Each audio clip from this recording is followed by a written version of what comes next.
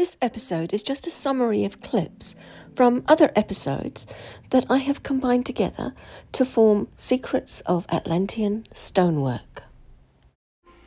The main techniques were, number one, direct bedrock carving to create structures, and they were using machines with technology to scoop out the rock, and that technology used vibration. Then there were the massive megalithic block cutting and building techniques that were using real natural stone, and it also used vibration technology.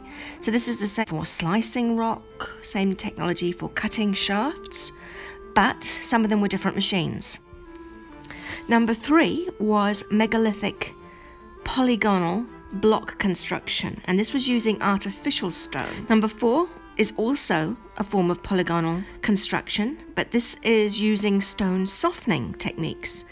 But this technique was only used when we couldn't do it one of the easier ways, because it required a large amount of a type of sap from a particular tree and some white powder which came from bird droppings. Number five were prefabricated blocks. These were just for temporary locations. There was a very strong preference for building in places that are inaccessible. So examples of the types of places ones that are on top of inaccessible rock formations like mesas and buttes, or even islands already flat top or can be flat topped, or should I say just topped, like Machu Picchu or maybe Table Mountain. The higher and less accessible, the better. The next type of location are the hard rock locations that are suitable for carving out whole buildings, or carving buildings into caves, or like Petra, or the Ellora caves, or the Ajanta caves, or even Lalibela, or the Kailasa temple. Another thing is obelisks.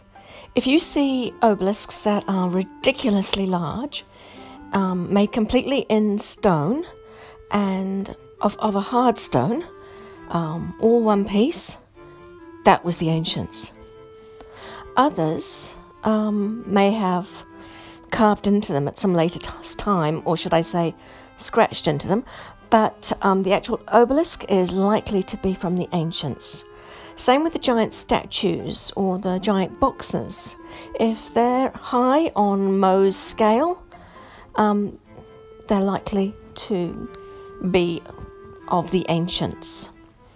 In terms of things like inscriptions, if the people making the inscriptions had trouble making the inscriptions, they really did not make the actual statue.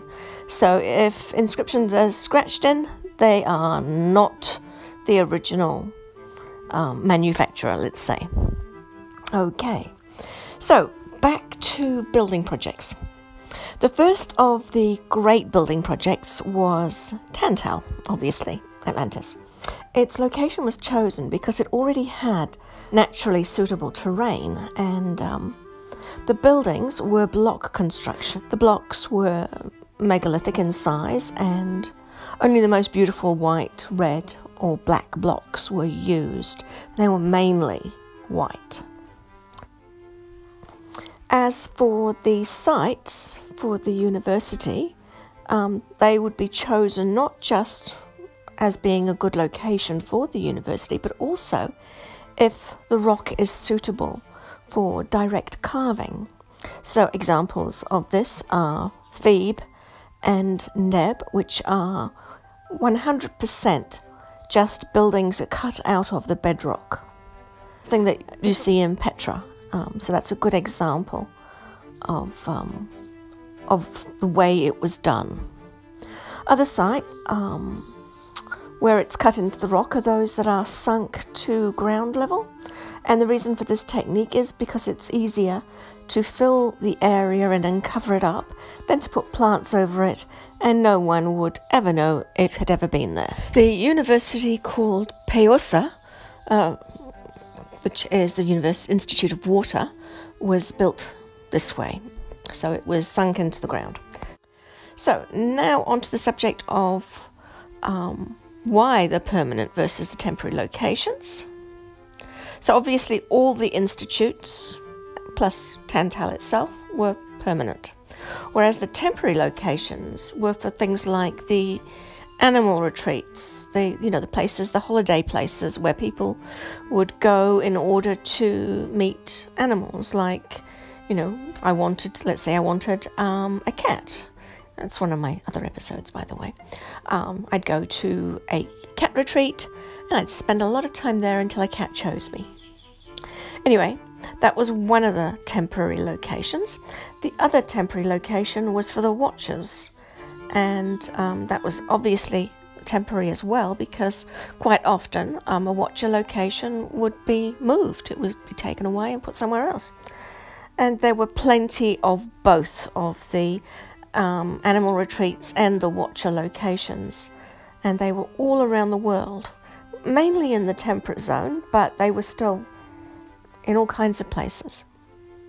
So the preparatory techniques for the permanent and the temporary were essentially the same. Before any building was done, a site would be assessed for stability. It would then be flattened.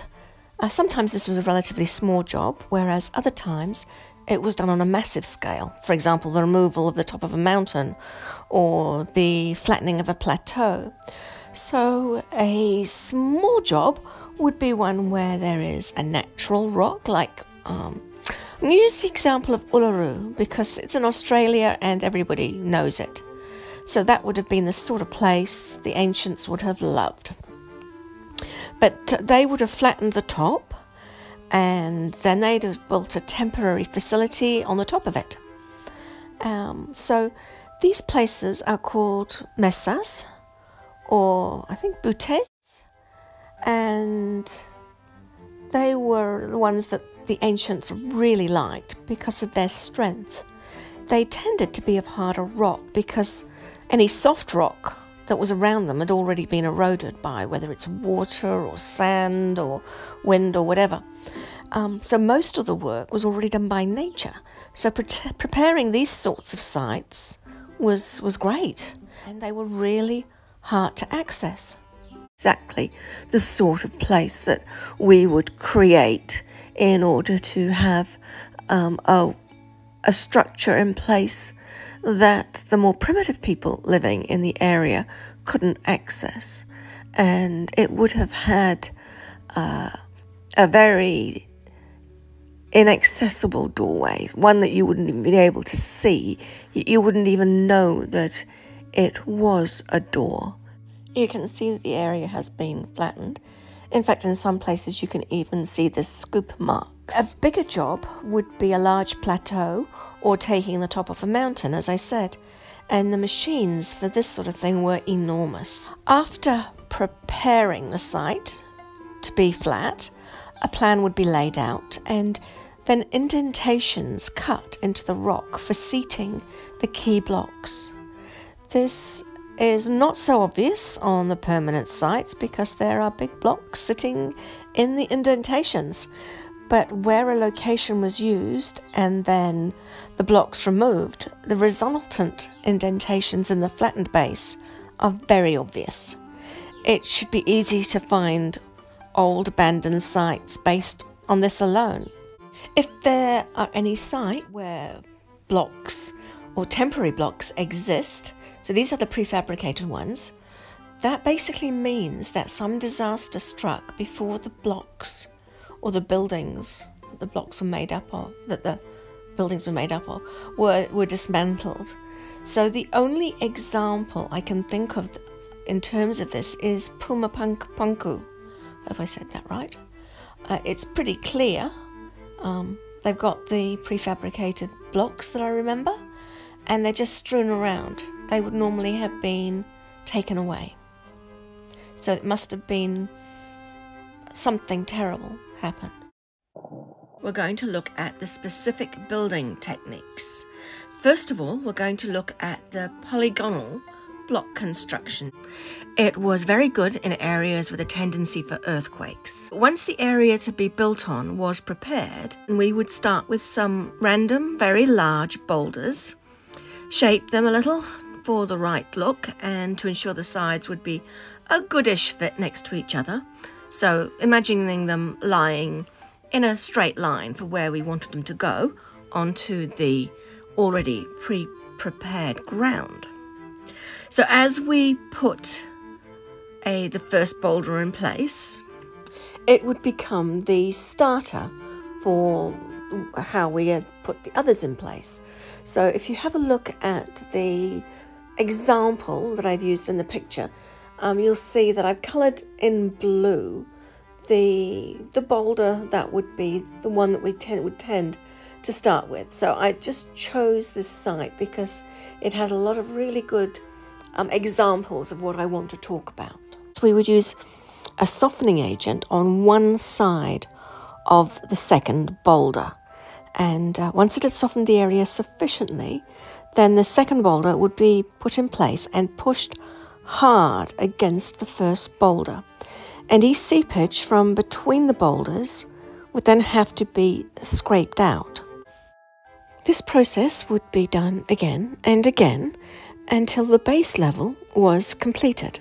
So it was basically using genuine natural blocks, softened on one side and just added to the base. So added to, then added to, and then added to.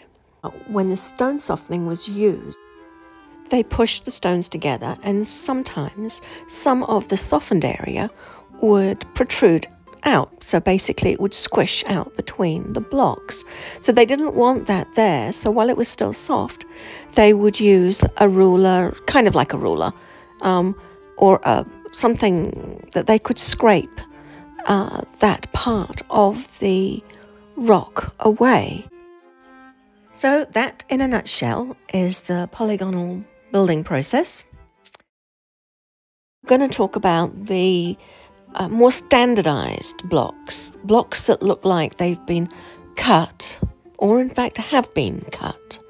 So very large blocks, and usually cube or rectangular sized, with two techniques for quarrying the rock that was being cut to size.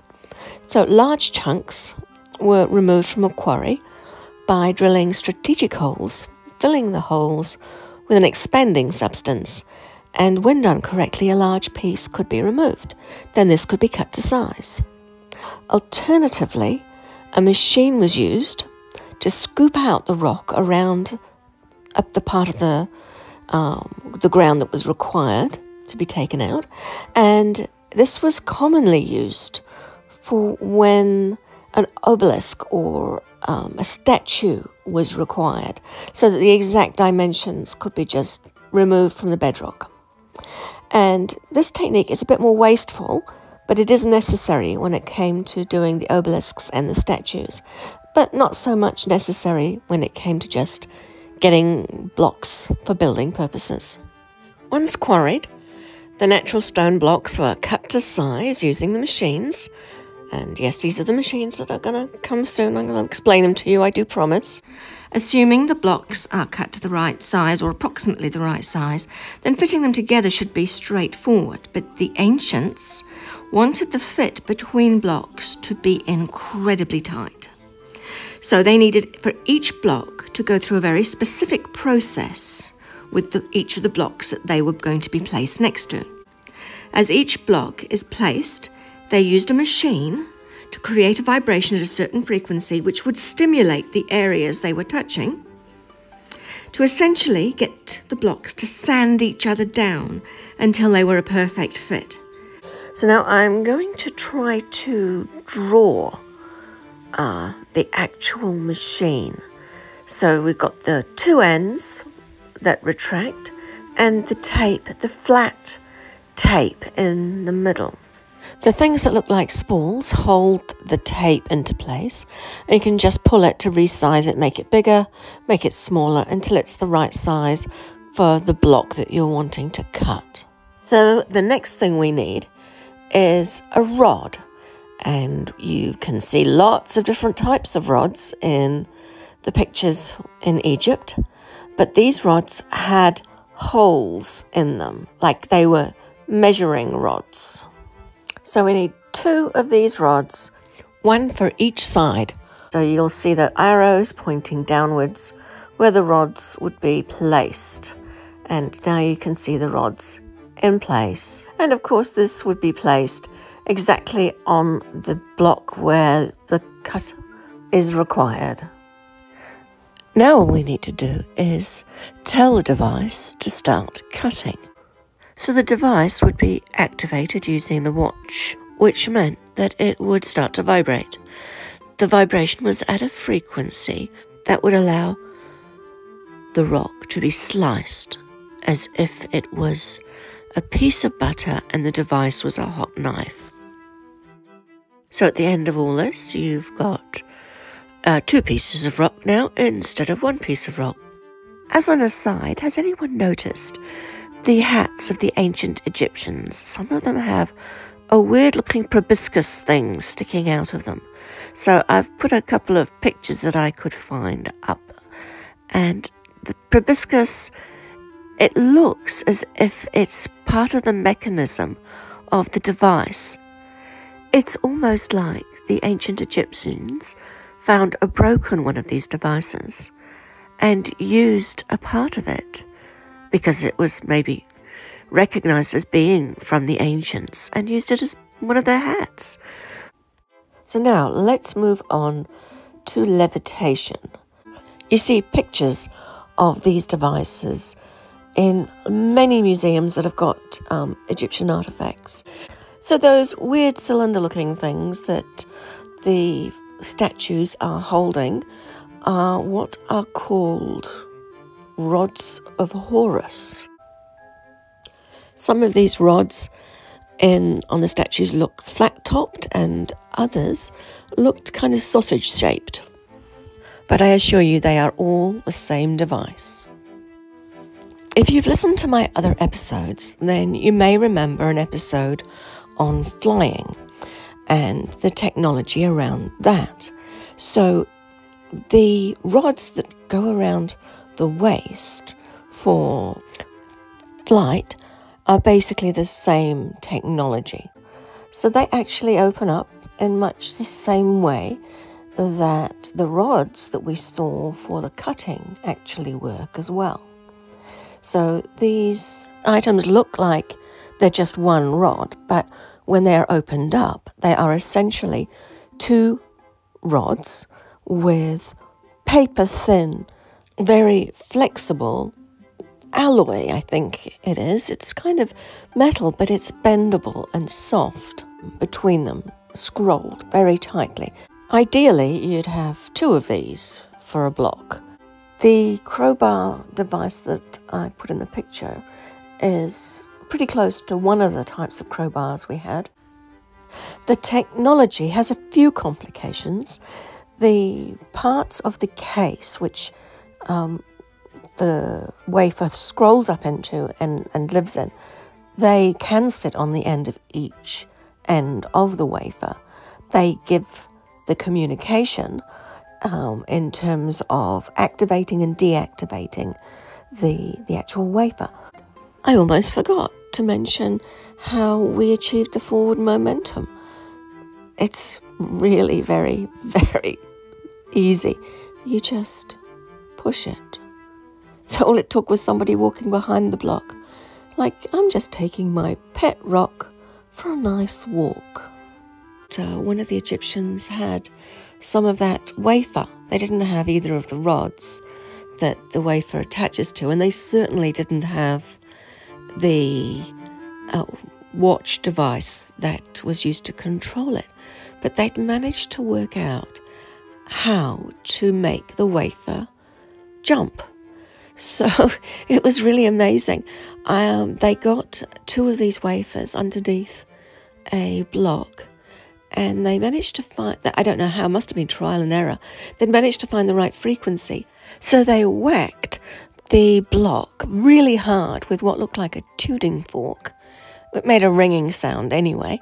and the block just lifted. They pushed the block, and after about a few meters, it just came back down onto the ground. And so they just whacked it again, and it lifted, and they just pushed it forward a little bit, and then it came down onto the ground. And then they whacked it again, and it was very entertaining. They were smart enough to work out that they couldn't whack it while it was still in the air, or it would just go higher and then be out of their control. I guess that's the problem with residual technology. The 3 massive monster machines used for cutting, drilling, tunneling, and carving stone and bedrock.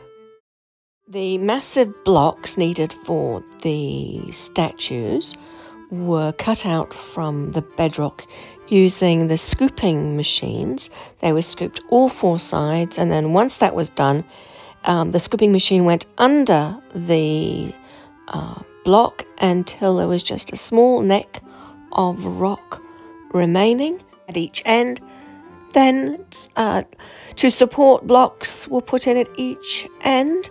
The rock that was left attached to the bedrock was then removed. So essentially this giant piece of stone is then just sitting on 2 supporting blocks. It's really strange to see documents or hieroglyphs of statues being moved by the dynastic Egyptians. And that's because they didn't carve them and then move them. They found them and moved them. And you can see one of the people pouring down oil, I think it is, in order to make it easy for these statues to be moved on a sled. And isn't it amazing that they would actually not move the whole block and then carve it if they had the technology to carve it? Because it's risking the statue way more by moving it once carved. So let's talk about polishing now. Whether it's a large one piece of stone sarcophagus, or whether it's a beautifully carved statue of a person sitting or standing or whatever, if it has a high level of polish, then the fair chance is that the technique I'm going to describe next has been used on it. A substance was applied to it. Now this substance was slightly yellowish, and the nearest thing I can describe it to is honey. It looked very much like honey. So the substance could be just poured on. So like if you were dealing with a straight, flat object, that's pretty easy. You just pour it on. But once the vibration was applied, it didn't really take very long, maybe 5 minutes, for the substance to do its job. And the surface was amazingly smooth. So all that was left over at that point was just some very, very fine dust. And it would be beautifully polished, but wherever there was a difference, like if we had a slightly incorrect gradient on one surface, it would just be a very beautifully polished incorrect gradient. Polishing was done not just because it looked nice, which obviously it did, but also it was believed that by polishing a stone item, it limited the amount of erosion that would occur on it. I'm not sure how true that was, though. There was one more machine that I hadn't quite squeezed in so far, and this machine there was quite a few handheld machines, but this one is just a little bit different. Most of the other handheld machines are just like small versions of the big machine, but this one was, if you imagine a rod, well, any kind of stick, in fact, and then on that rod, you put the ice cream scoop devices that we talked about. But you make those devices so tiny, and you make them all in a line. And so they're absolutely tiny and all in a line, attached to this rod with a handle on it. And it's so tiny that you can't actually see these little tiny, tiny, tiny scoops. And what you end up with is this device whereby when you switch on the frequency and you take this device up close to a piece of stone, you can literally slice through that piece of stone with the device when it's vibrating.